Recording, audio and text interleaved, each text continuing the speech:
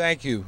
This petition, I think, is unchallengeable. The Greens have put in petitions every year since 1996, these independent nominating petitions, which is a big 6-week project. And we usually get 65 to 70% of the signatures accurate. We know how to do it. In fact, I think the people here and the people, the volunteers, we could run the Board of Elections because we know as much as they do now. So now it's time for the debate to begin.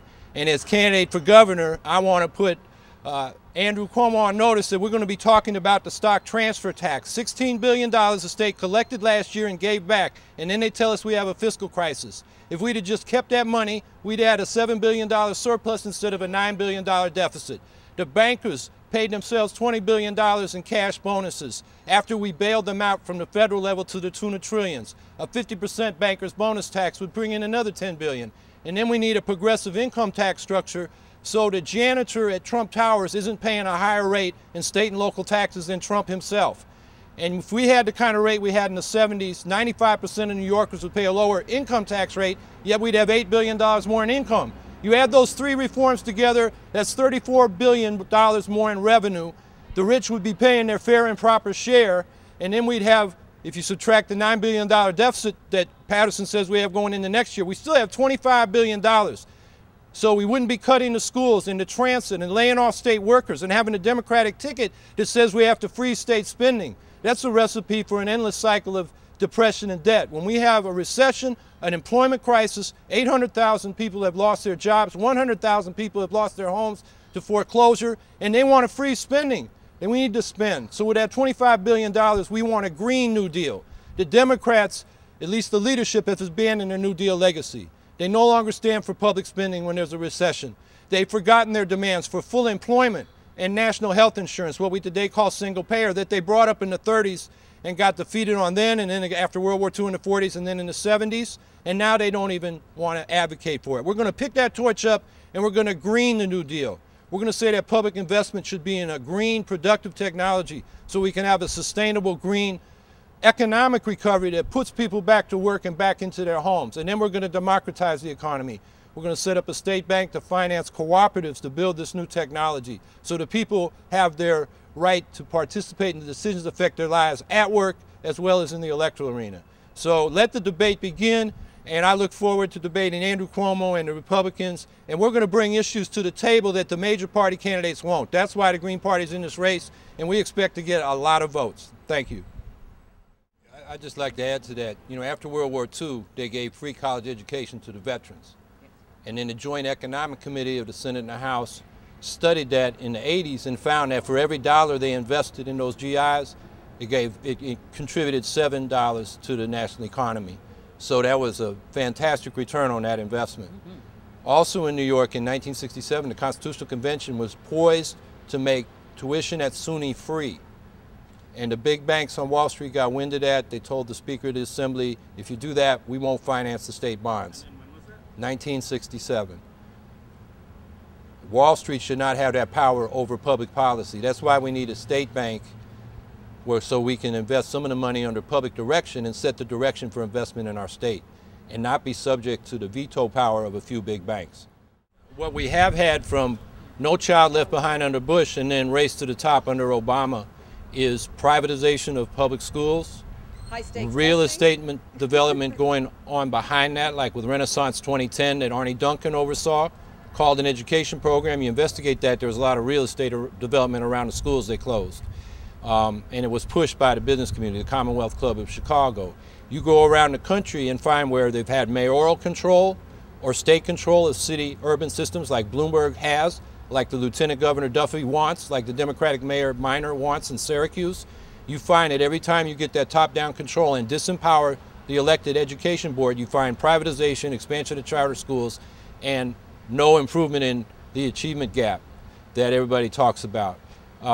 So that's one of the things where we're opposed to the Democratic ticket, which wants to push charters, wants to push mayoral control.